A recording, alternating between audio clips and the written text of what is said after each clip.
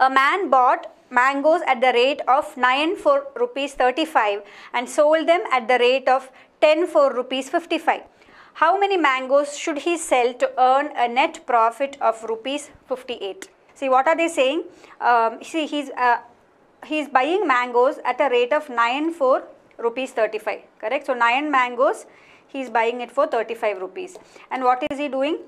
He is selling 10 for rupees 55.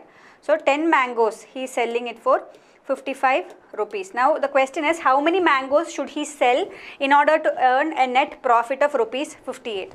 See, generally how we go about solving it, we first find out what is the cost price of one mango, correct? That is 35, see, he is getting 9 mangoes for 35 rupees. So I will say the cost price of one mango is 35 by 9.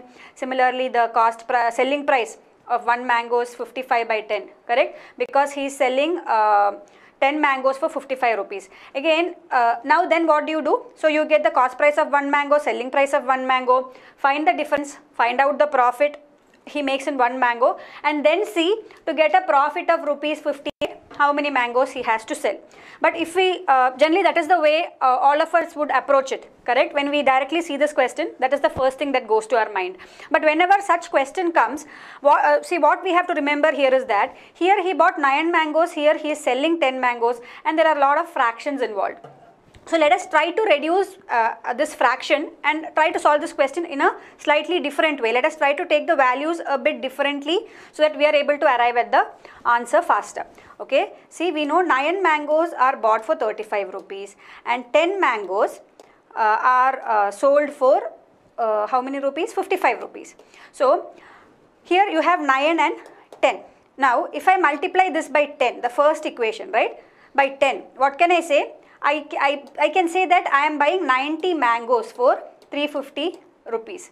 Similarly, if I multiply the second equation by 9, that is the left hand side and the right hand side, I can say that I am selling 90 mangoes for, so 55 into 9 is going to be 495.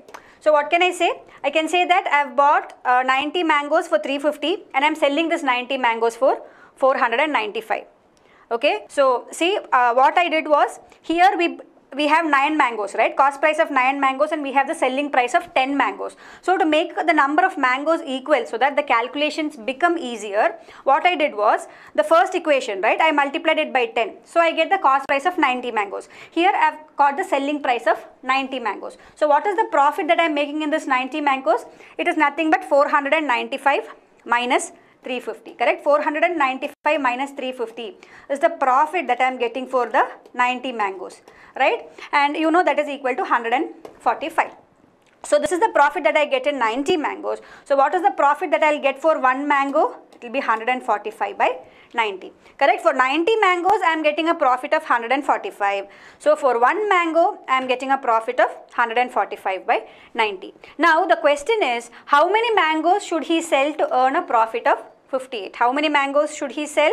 Let us assume that he has to sell X mangoes. So when he sells X mangoes, where profit of one mango is 145 by 90, he has to get a profit of 58 rupees. Find the value of X. That's what they are asking.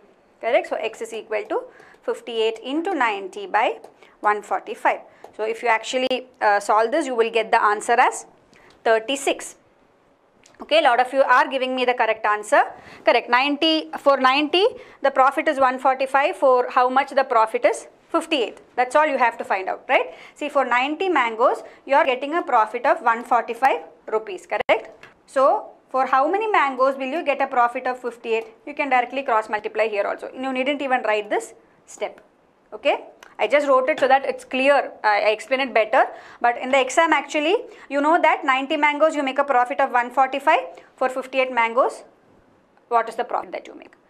I mean, for 58 rupees profit, how many mangoes should he sell? That is 36.